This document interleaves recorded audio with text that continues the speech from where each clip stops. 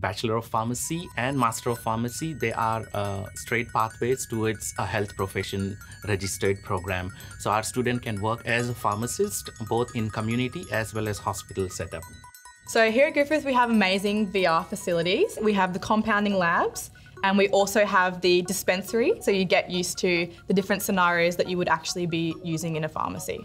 So we inculcate a lot of novel approach in our learning and teaching. We have state-of-art facility in virtual learning atmosphere, right from clinical practice to also basic research. We have state-of-art laboratory where we have vaccine research ongoing. So students get an exposure right from bedside to benchside. I love that I can learn this stuff from my degree and then take it back to help other people. I find that it's really rewarding and I'm so excited to see where it takes me.